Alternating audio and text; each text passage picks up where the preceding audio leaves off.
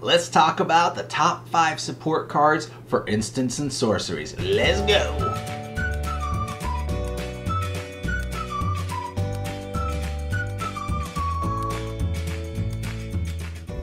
Welcome to the channel, my pack cracking family. Clever Magic Trevor here on the Clever Magic Community YouTube channel, and thanks for tuning in. We're talking about the top 5 support cards in a countdown that support instant and sorcery spells. That's right, instant sorcery spells. I was going to do the top 10 instant spells and then the top 10 sorcery spells.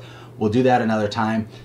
This is the top 5 support cards with an honorable mention. Well, let's get into it. The honorable mention is Snapcaster Mage, and the reason I wanted to give him an honorable mention is because for a long time he was considered the best blue card around, or the most played for a long time.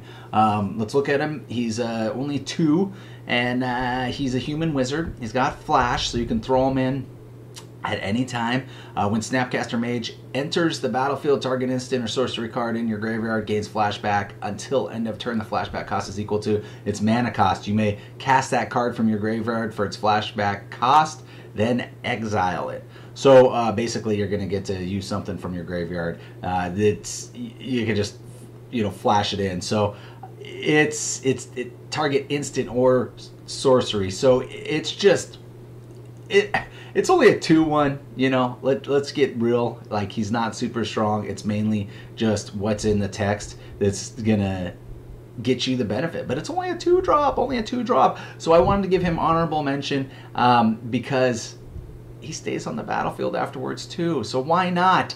Let's get in. Top 5. Young Pyromancer. What do you know? A red card, and it's an uncommon.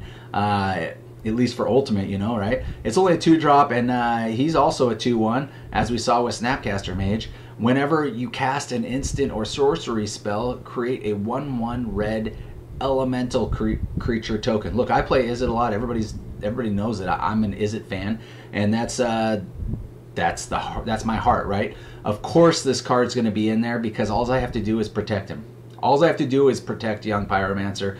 It's just a phenomenal card. He's been reprinted quite a bit, so his price isn't all that big or all that great. It's very affordable, and I took that into account when I placed these. It's what's the CMC, what's the mana drop, what's how powerful is it, how often is it played, and how readily available that you can kind of get it. And man, it was a tough list. I actually had started with 70 cards, and we went down to 30, and now these are my top 5. Young Pyromancer, yes, number 5. Number 4, Mystical Tutor / Personal Tutor. It's a 1-drop, which is huge, right? It's huge. Search your library for an instant or sorcery card and reveal that card. Shuffle your library, then put the card on top of it. Look, I mean, anytime you can tutor something, it's huge. So if you want to search out any sort of instant or sorcery that's going to be what you need to either close the game out or the next step or get rid of something on the board or whatever, it's Mystical Tutor. It's huge. It's played quite a bit. It's just a fantastic card. I can't talk enough about that card. Once again, I'm an Izzet player. Most of these cards, because most of the instants and sorceries are red and blue, are going to be red and blue cards. Izzets. We're Izzets. But let's go on to number 4. It is Panoptic Mirror, and I can never pronounce that for as long as this has been out. Panoptic Mirror, and we're going to see that imprint's pretty darn powerful. This is a 5-drop. It's an artifact that stays on the field, but you imprint X and tap. You may remove an instant or sorcery card with converted mana cost X in your hand from the game. Okay, what's the big deal? At the beginning of that card is imprinted on this artifact. So that card basically, gets used on this artifact specifically. At the beginning of your upkeep, you may copy an imprinted instant or sorcery card and play the copy without paying its mana cost. Well, what's the big deal?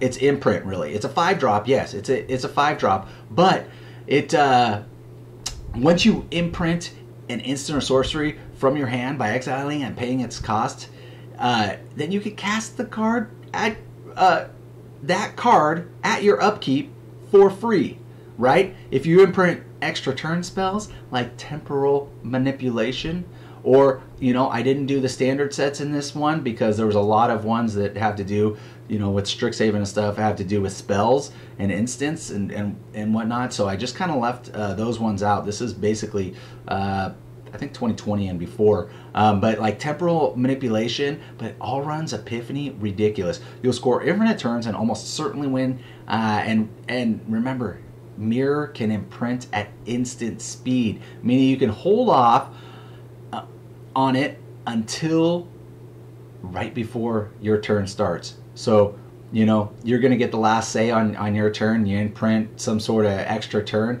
Oh, nasty. Just nasty, right? Let's go on to number 2, which also has imprint. Isochron Scepter. Isochron Scepter. It's only a 2-drop. It's an artifact. It's got imprint. That's the big thing. It's a CMC, and I think that's why I had it above the mirror.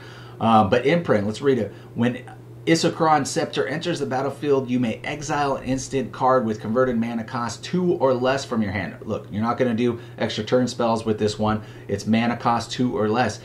2 and tap in this artifact, you may copy that exiled card. If you do, you may cast the copy without paying its mana cost. What? What? I'm going to tell you what. I had this in my deck, and I had it with a counterspell. Oh my gosh.